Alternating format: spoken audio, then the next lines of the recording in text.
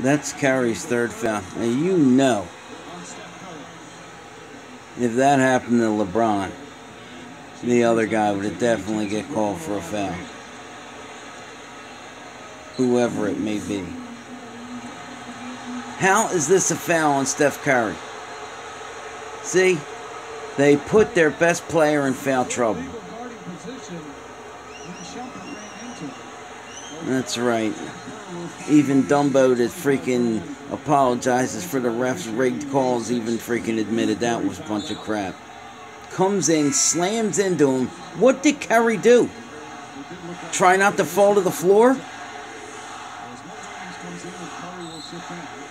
Yeah, gave you guys the championship. Don't think you guys won anything.